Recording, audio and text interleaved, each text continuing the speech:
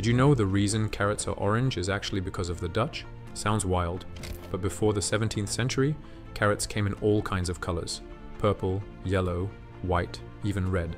Orange wasn't the standard at all. So what happened? In the 1500s and 1600s, the Netherlands had a rising political movement tied to the House of Orange, the royal family that eventually led the country to independence. To show national pride, Dutch farmers started cultivating a new type of carrot, bright orange, the same color as the royals. These carrots weren't just patriotic. They were sweeter, easier to grow, and quickly became a symbol of Dutch identity. And here's the twist. They spread. First across Europe, then across the world.